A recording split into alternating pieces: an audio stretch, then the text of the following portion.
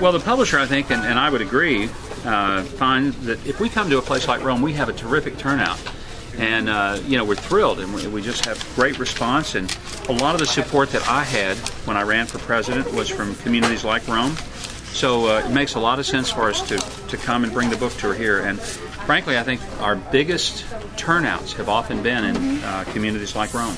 Well, the simple government is really taking a look at all the problems we face in the country and applying a common sense constitutional approach. The original Constitution was 20 pages. Obamacare was 2,300 pages. So what I want to just express to the reader is that a lot of the problems seem complicated, but the honest answer to fixing them is really pretty simple. I think a lot of it will be on jobs and how to create the kind of economic climate that will bring jobs back. And frankly, I think everything that President Obama is doing is taking that possibility away. You can't create a good business climate if businesses don't know what their cost of doing business is. And the cost of doing business is not just taxes. It's the cost of regulation. It's the cost of competition. It's really how strong the dollar is, or how weak. Whether there is panic in the economy. All those are parts of the business climate. I'm just convinced he doesn't have seemingly any understanding of how that works. Well, for one thing, I would let businesses know that we're not going to put new regulations or taxes on them during an economic downturn, because that's counterintuitive to building the economy back.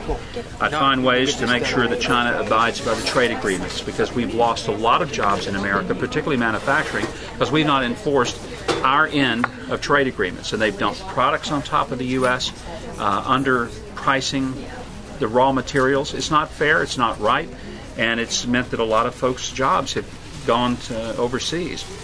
I think we've also got to repeal Obamacare. It's going to be very costly to small businesses, and then do a real, legitimate health care reform, which is not about simply coverage, but about changing the system, and I talk about that in the book, from an interventive to a prevention-based approach. Oh, he is the nicest man you would ever meet. He is so genuine, so presidential. I mean, he's the epitome of what America needs for a president, and I'm so hoping that he will run for president in 2012. Oh, I love Mike Huckabee. I've been following him ever since the 08 primaries on the Hug Pack, and I've supported him through different blogs, and just his principles are the same as mine, and hopefully he will run, and if he does, I'll support him again. Well, I've loved Mike for a long time. Ever since he first announced on Meet the Press back in 2007, I knew he was the guy that I wanted to be president. He carries my values. I think he's the only guy who can put America back in the place that it used to be. I thought he was very nice. He was very personable. I mean, actually took a little bit of time with everybody. He's got the cutest dimples. Yeah, I think he will. I mean, I think you're going to see probably a Newt and Gingers running. I think you're probably going to see Temple-Innie, and I think Huckabee's probably going to be a good choice to be on the top ticket. I'm hoping he will. I would like to see him do it.